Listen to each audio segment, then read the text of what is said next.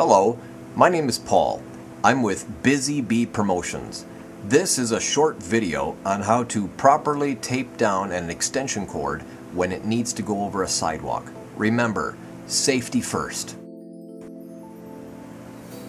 The best place for a cord to cross over the sidewalk is on an expansion joint or seam. Get a broom and sweep out that area thoroughly. You don't want to have any weeds or rocks, dust, dead bugs, anything there.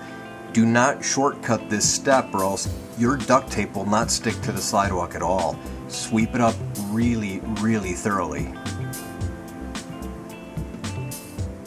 Determine how much cord you're going to need on either side of the sidewalk.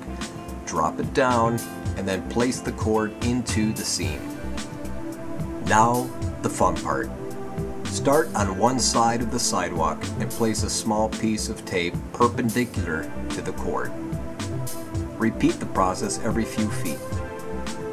This keeps the tape from moving about when you put down the first parallel piece. When you're putting down this first parallel piece, make sure you're pushing the cord into the seam. You'll want to walk on the tape here to make sure that it's stuck really well. Now you're going to flank that first piece on either side with another piece of parallel tape. Repeat the process on the other side. Now since people are going to be walking on the cord and it might be a little higher in the middle, put an extra layer right over the cord. Walk on the tape again, and then finally anchor both ends of the tape with two more perpendicular pieces. For a little extra safety, place some orange construction cones on either end and you have a very visible, very safe crossing for pedestrians. Cleanup time. Remember not to pull the cord up.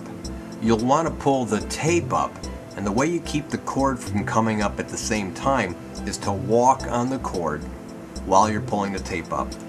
This way they don't come up together as one big jumbled mass.